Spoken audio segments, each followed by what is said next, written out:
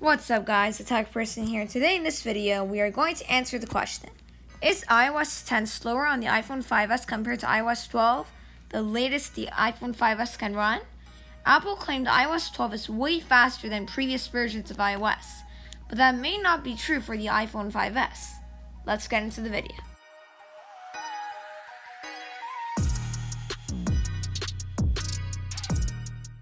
iOS 12 is really different compared to iOS 10.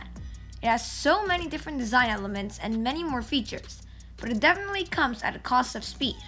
I tested most of Apple's apps, which means they are all in Apple's control in terms of speed and optimization. In total, I tested 18 apps, which should give a good idea of overall speed. The way the speed test was done was to start a stopwatch and open all the apps you see here on the screen. When it was done with opening all the apps, I would pause the stopwatch and take note of the score.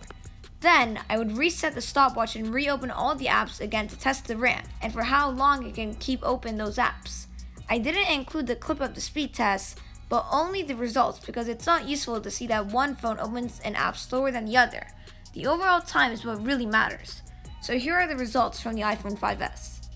So iOS 10 was faster in both the main test and the RAM test. In the overall test, iOS 10 was 33 seconds faster in all apps, and was also slower by 24 seconds in the RAM management, so it is definitely a difference in app launching. I did notice that apps would have to refresh on iOS 12, but on iOS 10 there were no refreshes, only some lag when exiting the app. So in app launching, iOS 10 was faster, but in other system elements, such as opening the app switcher, the notification center, and control center, iOS 12 was smoother. iOS 10 has a delay in those departments.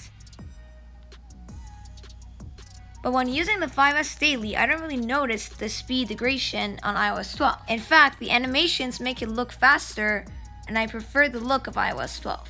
But if I were using a 5s, I would definitely consider updating, since many apps are dropping support for the 5s on iOS 10. iOS 12 will last for a few more years app support-wise, so I would update just for that and the extra features. But if speed is your top priority, definitely don't update. Anyway, thanks for watching. As always, like, comment, and subscribe with notifications on. Follow us on Twitter and Instagram at TheTechPerson, and check out the website and merch. All the links for these will be in the description. For now, I'm TheTechPerson, and I'll see you in the next episode.